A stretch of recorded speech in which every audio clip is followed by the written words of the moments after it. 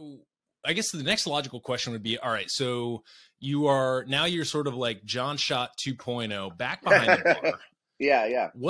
What's different now, and how do you think about drinks differently? And was this when you started kind of more seriously thinking about non-alcoholic spirits and cocktails? I honestly, in the beginning, wasn't thinking that at all, straight up, because I also didn't want to do anything that was like mimicking drinks for myself at home, because I was like, I wasn't fully trusting myself yet, to be honest, you know. At work, there's people around, I'm busy, you know, I have focus and drive. You know, you have to make sure you're strong because at the end of the day, you go back somewhere by yourself, right? So, I was like, I shouldn't be mixing up stuff at home, right? That's like a mocktail or anything, just because like I don't think I'm ready for it yet. So I really shifted my focus on service and hospitality because that's what was bringing me back, right? It even wasn't really even the drinks that was bringing me back. It was the hospitality. It was the people on both sides of the bar. And for a long time, I had actually some guilt about how I felt like I had neglected um, people on the other side of the bar, though, because I'm serving myself behind the bar so much, right? And I'm like, well, shit. Sorry, but you know what I mean? Like, Mm. I got to focus on these people. And it was a really great thing that was so trying to understand the other people on the other side of the bar, as opposed to being a bartender who's like, they keep asking me dumb questions, you know? How come my guests don't know what these things are, right? Which is like a pretty common thing in the industry, right? And we get, because it's fun to joke about this stuff post shift, right? Um, but I was like, it's not their job, right? And I probably sound dumb when I'm at my mechanic or something as well, you know, and I hope Yeah. that they're not Yeah. doing the same to me. So, um, just listening to what people are saying on the other side of the bar and going from there on building a drink, like, um, and, and it kind of going into it like I was blind almost because I wasn't tasting, I was doing stuff by nose, classic kind of builds, but then, you know, I was making cordials or making syrups or whatever and tasting those on their own and seeing where the drink might go from there.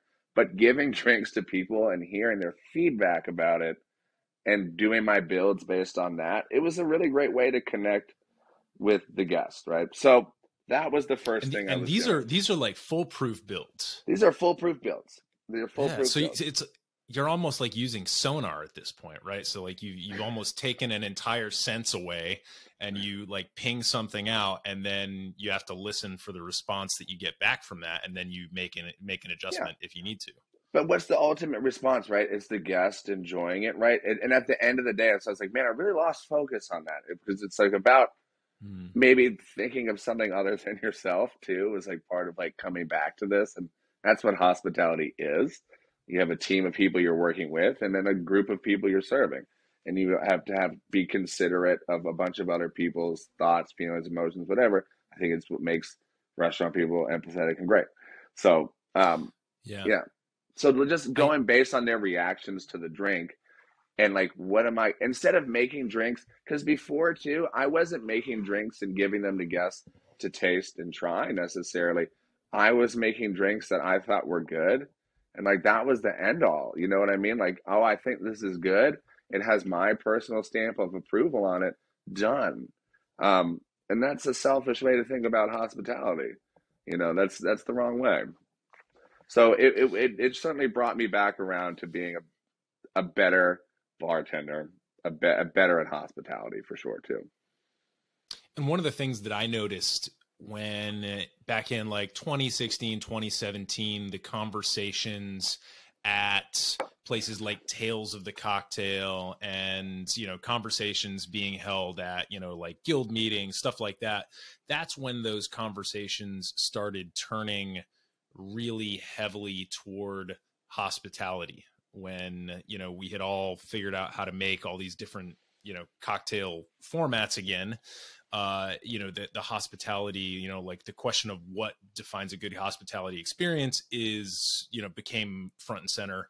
And then very soon after that, you saw sort of the health and wellness questions pop up. So I do think that health and wellness kind of trails along kind of as a sidecar to that, the notion of hospitality. So I think your story is actually, pretty in line with kind of the way Mm-hmm. that like a large portion of the best minds in our industry have been kind of moving. Well, So also to jump in, I'm sorry, but the health and wellness also at that time was a big focus on the staff for the first time, I think, the staff mhm, themselves, how the staff are viewed and treated at work, right? So like mental health for staff, but then that came real quick with like physical health too. Like your mental health can't be just I go out and I have 10 shots of Fernet, right? And we forget all the stuff. And like Fernet times with your buddies at work are great for real. But also that maybe if I want to be mentally healthy and more happy too, there's like some parts of it on our end too that like I should treat myself better, if I want, and that's all those things were happening at the same time, which is kind of what yeah. brings us to now, dry January 2023.